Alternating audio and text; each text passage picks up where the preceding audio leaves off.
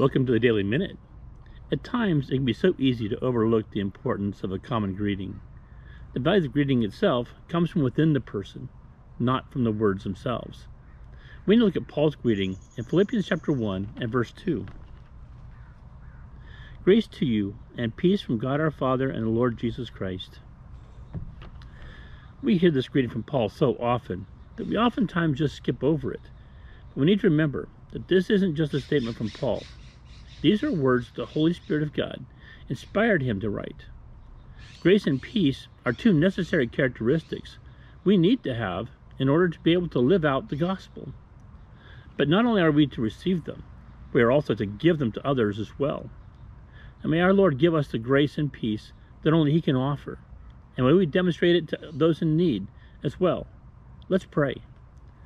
Father, I want to thank this great day that you've given to us. We just ask that you would help us to understand your grace, your peace, and also be able to offer it to others as you've given to us.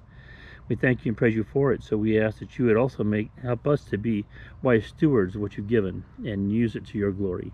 We ask in Jesus' name, amen. Well, thank you for spending time with me in God's Word today.